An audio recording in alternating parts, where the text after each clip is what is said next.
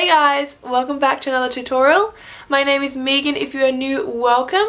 So today's tutorial is on how to create a flawless looking base if you guys have acne or blemishes or pimples, whatever it may be on your skin. I go super in depth on how to create really flawless looking skin, hide those breakouts, those blemishes, even if they're really aggravated and pussy and disgusting. I show you how to cover those up. So I use all drugstore products, so if you guys are like me and don't have a lot of money to spend at the moment, then this tutorial is just for you, honey.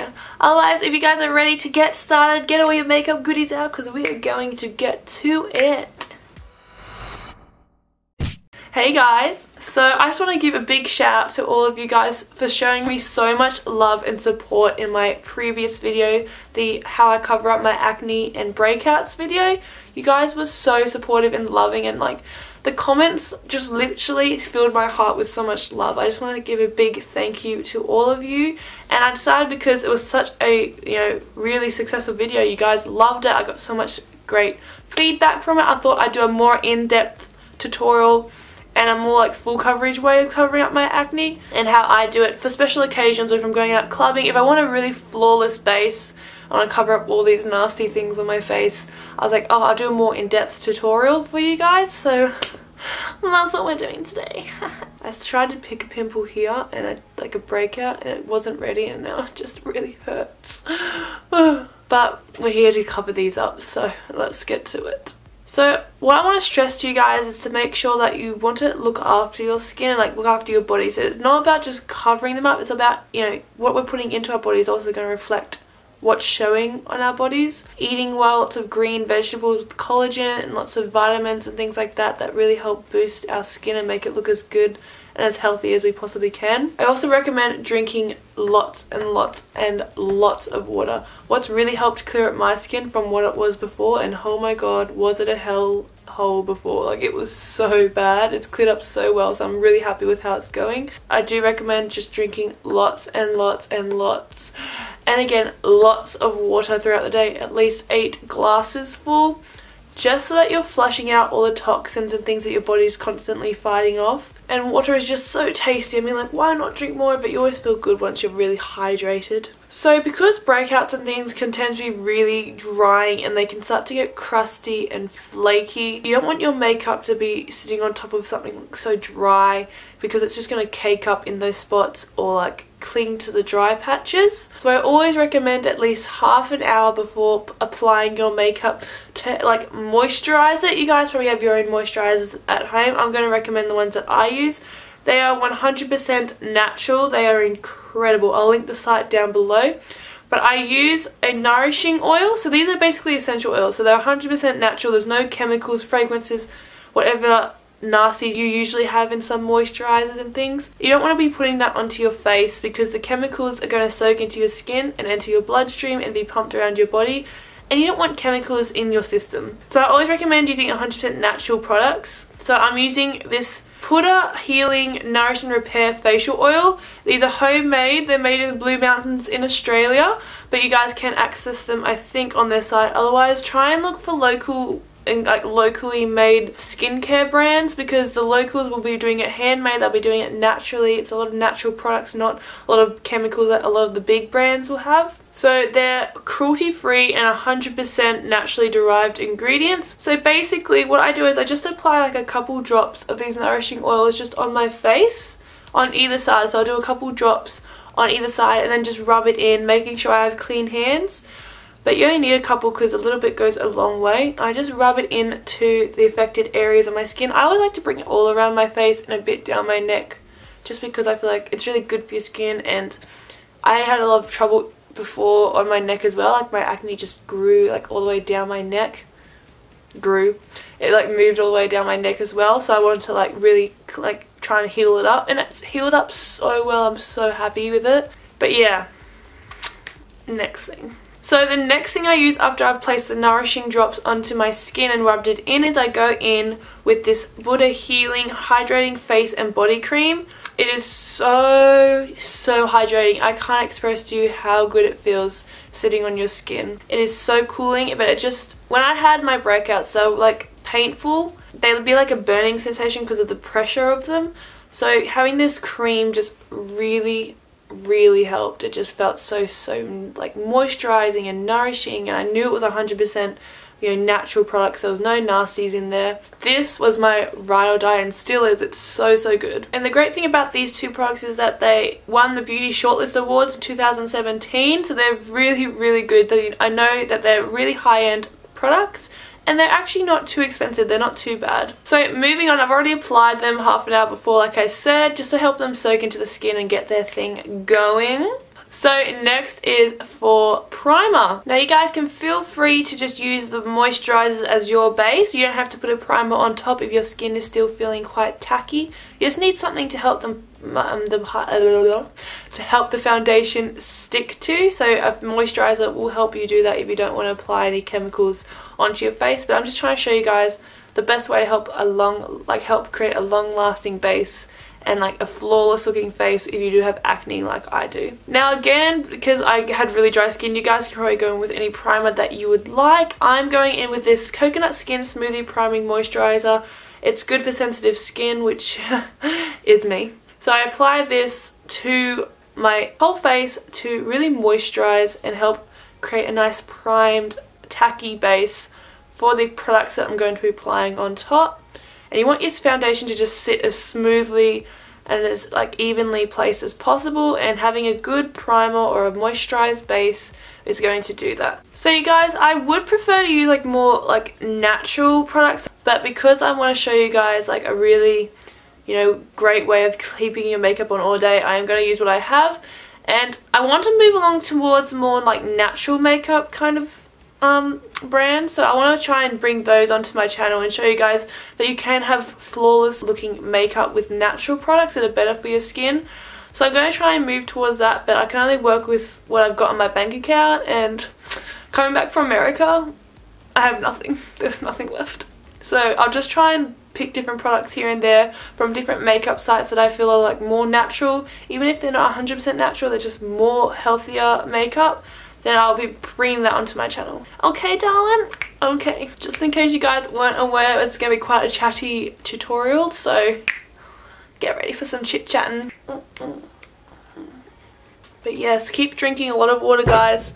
That's how we flush out these toxins and get flawless looking skin. So because I have really aggravated like breakouts on my face today, I'm going to be going in with a color corrector. You guys can feel free to skip this step if you only have a few breakouts and things like that. I'm sure you can cover up with like concealer, but girl, do you see this? Do you see this? This needs extra coverage today. So I'm going to go in with my NYX Above and Beyond Full Coverage Concealer, and it's in the green tone one. The green one is great for redness, so for breakouts, for acne, the green one is the one to go for. So I'm going to start by applying this over the really aggravated spots, just with my finger to begin with. So grab your nice clean finger and start applying. Ooh yeah. So I just feel like the heat from my finger is just the best way, like I find it, applicating this, because it helps the product mesh into the skin, like rather than just using a brush straight off the bat. So now that you've got, your little chickenpox looking face going on, let's move on to the blending part. So next you're going to want to grab a little brush, and what you're going to want to do is just use the edges of the brush to start blending out the edges of this like corrector, so it fades into the skin and it's not so harsh. Don't buff out any of the coverage on top of the actual blemish, because you're just going to take that coverage away. So I've blended out all the edges, as you can see here. It still looks pretty pigmented, but that's okay because we're going to go in with foundation on top, and nobody will ever know that you have intense breakouts, intense acne going on underneath all of this. And we won't look like the Grinch anymore. So like I was saying before, I do prefer to use more natural products, but in my previous tutorial I showed you what it looked like using my 100% pure natural makeup foundation, like it's more on the natural side. But today I want to do the heavy duty kind of full coverage makeup tutorial to really help cover all of those acne breakouts and things like that. So I'm going to go in with my Revlon Color Stay foundation in the shade Medium Beige. This stuff has stuck with me through the really hard times of those really horrible days when like your skin is just breaking out so much and you think, how will anything ever cover it up? I've always found my Revlon foundation to be amazing at that. It's a great drugstore foundation, so for all of you guys like me who are on a budget with makeup and don't have a lot of money to spend, the Revlon one is really, really good. The Maybelline Fit Me foundation is also really good. I just don't use it because my skin for some reason just reacts really, really badly to it. But the Revlon one has always been really good. My skin doesn't react to it. So applying the foundation is a bit more on the trickier side when we've just done all the colour correcting, because you don't want to take that coverage away. So what I like to do is I grab my beauty blender and a bit of the product from the back of my hand. I just grab it on the tip of the beauty blender and I just smack it on like so. Right? You know, it's really thick at the moment, but we're going to blend it out later. I just want to pack on the coverage over the top of the green parts first, and we can blend it out over the rest of the face afterwards. So the reason we colour correct is because it stops that grayness looking tinge under the skin when you try and apply foundation over the top of a breakout. You can kind of get that kind of grayness, like grey looking kind of spots on your face from having the foundation just sitting on top of those breakouts. So I find colour correcting really creates that full coverage, very flawless looking finish. You don't get those grey spots or anything sitting underneath the skin. And all I'm doing now is just blending out that product, just the edges of it, using light tapping motions to try not to disturb what's underneath. So you're pouncing it, you're not swiping. And you can just go for your life over the non-green areas. So like blend away. Blend to your heart's content. So if you do still have a few of these green spots peeking through on the skin, don't worry about it. We will fix that up with the next step. So next we're going to go in with concealer, and I'm going to go in with my BH Cosmetics Total Coverage Concealer in the shade 106. I do recommend using the Becca Luminous Concealer though, because that one's more hydrating and it's still a full coverage concealer. The one that I usually use is the e.l.f. Perfect Blend Concealer, but that one's not as full coverage as I would like for these more, blemish looking, really aggravated acne ones. But I do recommend using the Becca one because it is still quite a moisturising concealer, whereas this one is still full coverage but it's a bit more drying. I'm just going to conceal under the eyes with this same concealer, and I'm going to highlight the centre of the face as well, because it is quite a light concealer. I don't want to have it just focused under the eyes. I want to highlight the face with it as well. So what I like to do is I just blend in the concealer under my eyes and centre of the face with a beauty sponge. I then blend in the concealer on my blemishes with the same brush that I used to buff out the edges of that colour corrector, but I make sure to wipe it off so there's none of the excess product on there. So I do the same trick as I do before. I just buff out the edges with the sides of the bristles just to kind of help them blend into the skin and look more natural. So once you've blended the edges of that concealer in and kept that coverage on top of those breakouts, we're going to move on in powder. So the powder that I'm going in today with is the Glips Blur Powder in the shade 21. And I like to use this powder just on the places that I've concealed, so the centre of my face, underneath my eyes. And I do a light, and I mean a very, very light dusting on anywhere else that I feel like I need to place it down to help it lock in that product. I try not to place any powder on my blemishes if I can help it, because I don't want to make them more dry and flaky or cakey looking. So I'm going to avoid the breakout areas and just powder the places that I want to, help lock that makeup in place. And then I'm going to go straight away and set my face in place to help rehydrate it and lock that product in so it won't cake up, it won't flake, it won't cling to any dry patches. That smells so good. And I just sprayed a little bit extra on the places that I needed it, like my blemish areas, to really hydrate those and really stick that product in place. I don't know what that was, like a bird head.